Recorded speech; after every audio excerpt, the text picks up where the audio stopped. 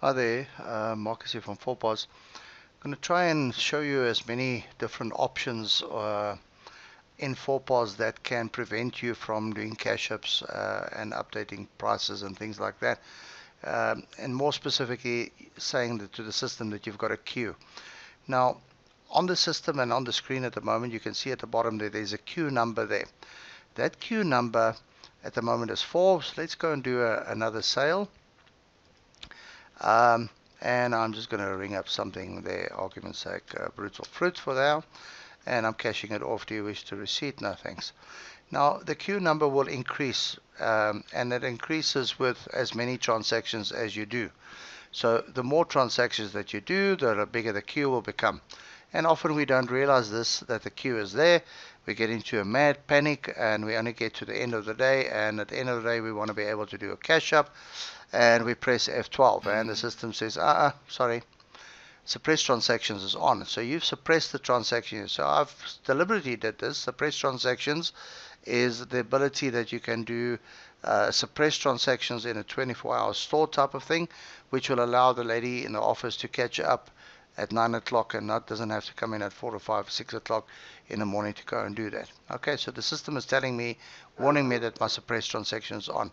And nicely it will ask me, do you wish to turn it off now? Yes, thank you, I want to turn it off. Alright, so now we can take OK.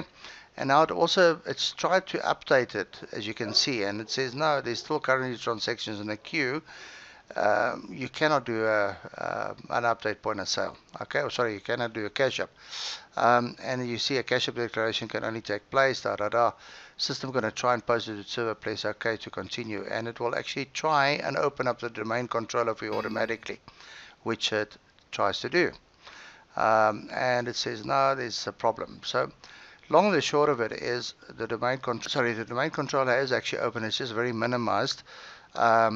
So as you can see at the bottom left hand side of the screen, sorry, let me just close my task manager over there. As you can see at the bottom side of the screen, suppress transactions is on again because the cash up is completed. So in the point of sale, I'm clicking on it now and I'm pressing Control S.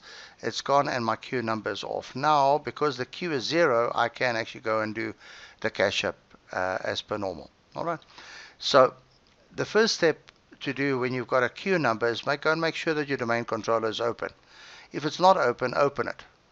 Somebody phoned the other day and said, but we left it open this morning. Yes, we're not disputing the fact that it was open this morning, but somebody can close it and most likely did.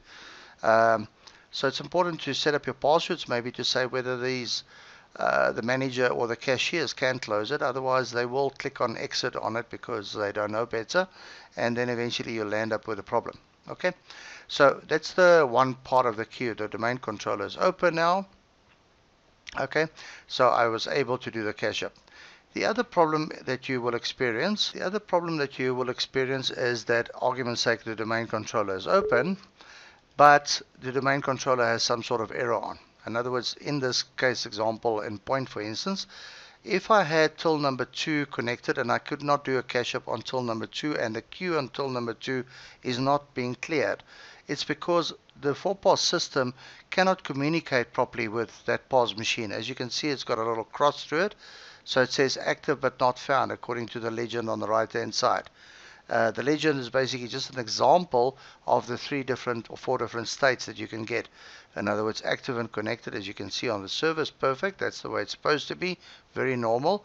And again, this missing cash up declarations that you see at the bottom, also normal.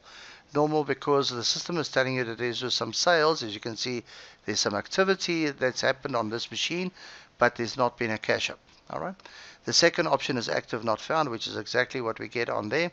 Now if we had to go to the details of that, we'll go into the back office and go and see how we set that machine up. And if I look at POS 2, you'll see that I refer to that as POS 2. Now again, every day or every second day we're getting into these huge discussions with technicians, and of course they're all far more clever than us, definitely got more years of experience than us, and they want to tell us that no, their network is actually perfect. Okay, nothing wrong with their network. Alright, so the easiest way to check that, gentlemen and ladies, for the lady technician or female technicians, seeing that it's the Women's Month, is to go into Explorer, and then under Explorer, just simply go and type in // the machine name that you've specified in your back office where you configured it, like this, and then /C. Okay, so let's go and try that again. So I'm going to say / POS2 /C. Okay, now again, for all the clever technicians, guys, this, well, gentlemen, ladies, people, persons, this is how we want to access it. We don't want to access it your way, and somebody says no, but you know, you can, if you go it through this way and you do that and you double click there and so on. Remember, we're talking about software communicating with a hard drive. It's not brain surgery. It's very, very simple. Now, if you did not give the proper sharing and so on to that computer, this is why you get the error. Okay, no doubt about it. No arguing about it. No point in saying yes, but I know better. And if you do it right, you will never have this problem.